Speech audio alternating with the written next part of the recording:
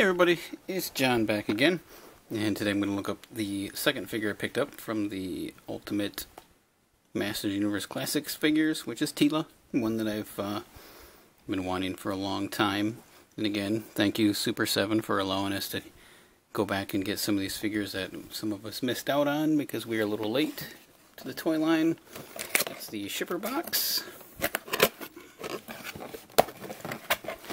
And here we have TEELA.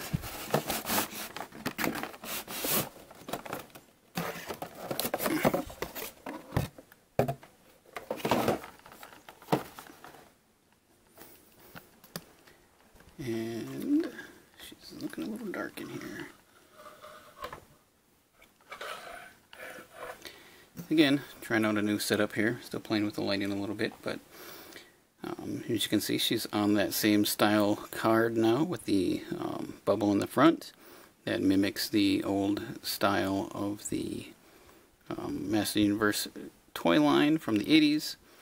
They originally were going to have resealable bubbles, but they talked about how they couldn't pass the drop test and they didn't want to hold these any longer, so they sent them out as they are, just sealed them and let them go. And she does come with 3 heads. All their eyes look really nice, which was something at the end of the Meta Collector era we were starting to have problems with. So I don't know what the difference is with the company they're using, but they look really good. So I hope they can keep it up. You got 2 blondes, the red-headed TEELA, and then the one to wear the goddess outfit, which you can see is a little warped because of the plastic band there. Other than that, she looks fantastic. This is one of the figures I was really sad that I missed out on. She has her spear, her sword, her scepter, and her shield. The mock mini-comic behind her. And of course it shows you can change the heads. There's a little bit of artwork up front, up top of there. TEELA uses her warrior skills to defend against her foes' every move. Nice little piece of artwork, and I'm really looking forward to these guys right here, and the ones that they showed off. The Sorceress looked fantastic from San Diego Comic-Con. I can't wait for them to come out, but first we gotta get these guys, and these 4 are very cool looking, but I think I'm really excited for the Triclops, the TEELA. That Filmation Hordak looks awesome. So anyway, enough rambling, and let me get this thing opened up and we'll take a closer look. Okay, here we have TEELA outside of her packaging, and right off the bat, again, she is a very nice figure. She has those same strange little feet that the original had. The designs on her outfit are really well done. Everything's really well painted. Does have a little blemish on the back of her leg right there.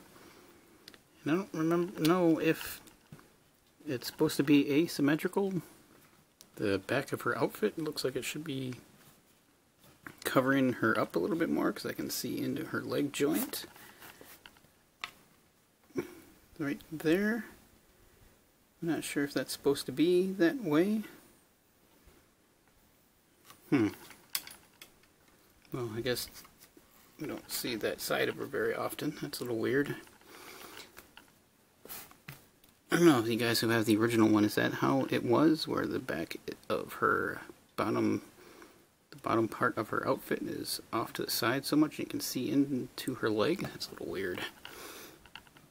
But other than that, she's looks pretty much the same.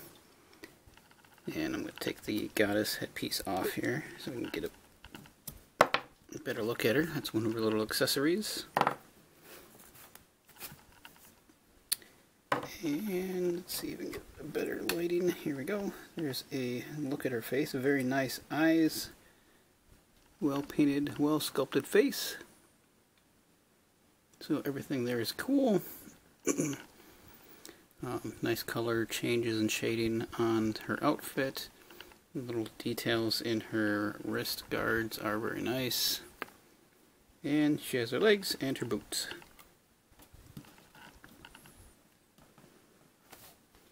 And then, of course, she comes with a number of accessories. She comes with her sword here, which also is nicely detailed in the same color scheme. shield, which is nicely detailed.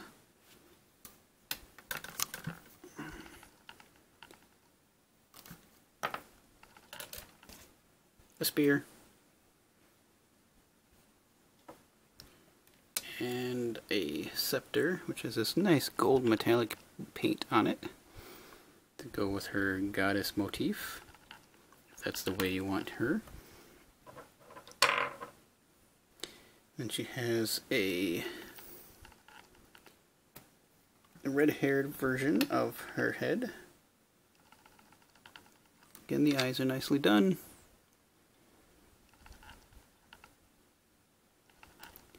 And gold paint in her tiara piece.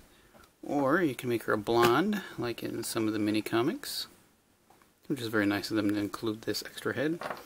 And it comes with the Battleground TEELA head, which had the long blonde hair, which you can use to make her look more like the Alcala style.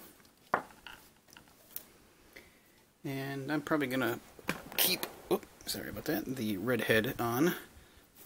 So let's see if I can pop this off easily. Not too bad, just has its peg. Now I remember on the She-Ra figures that changing the head out was a bit of a pain because of that smaller peg. Oh. Alright. Looks like we're on there. A little bit of gap in the back of her head. Let me put a little bit more pressure on. I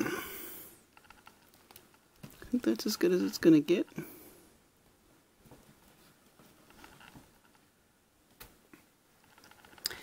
Yep, I definitely like that head better. Now really the only thing I can compare it to, since I don't have the original, is the Evil Lyn, which has the same sculpting of all the pieces, except for she was blue and she's blue yellow. Well, I guess we can take a look and see if Evil Lyn's outfit does that same thing or not. Well, I guess it's almost, but not quite. It's more in the center, so that's a little off. I don't really think there's too much of a fix for that.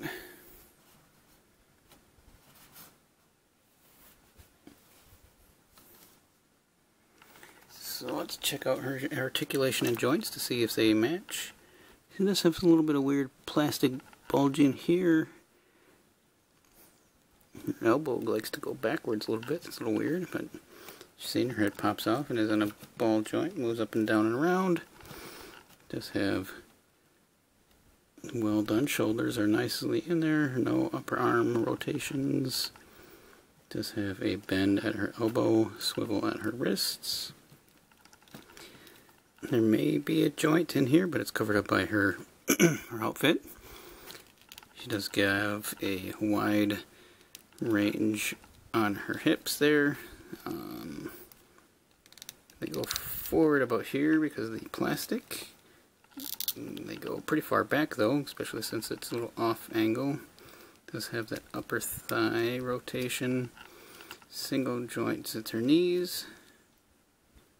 She does have a boot cut swivel there. And nice ankle joints. They do have that rocker, but it's really tight on them. I'm not going to really worry about that. So I'm going to give her her sword, put it in her right hand. Again, wow. Her hands are extremely tight. It almost looks like they was only meant to hold her staff. Maybe we can use that to loosen her hand up a little bit. I'd really like her to hold her sword. So let's see if we can get this in here. There it goes. Well, again, it's a better grip, better than gummy hands.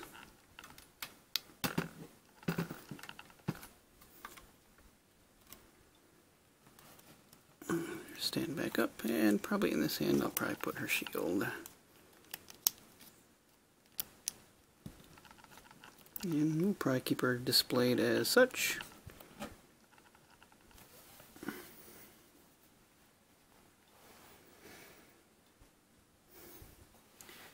Yeah, she looks pretty good, other than the weird little back piece. She matches up with Evelyn pretty well.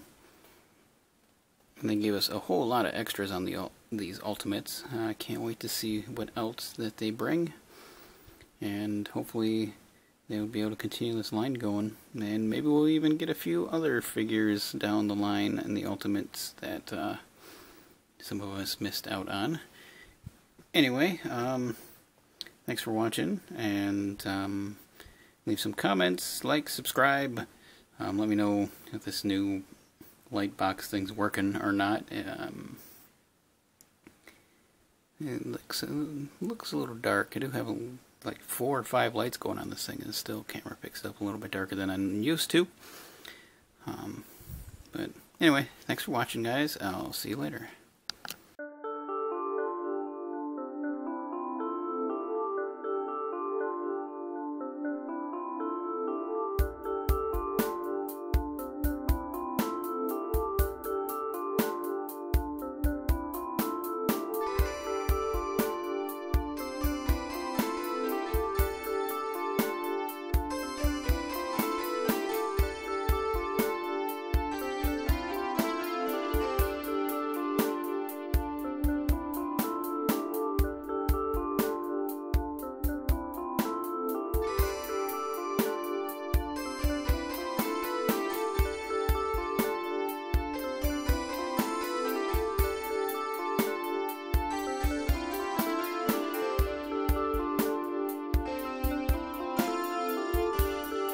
I just want to say thank you one more time for checking out this video, and if you're interested in seeing any more, you can click either one of the links that will be over here, and if you'd like to subscribe to my channel, there'll be a button down below where you can do that as well. And again, thank you.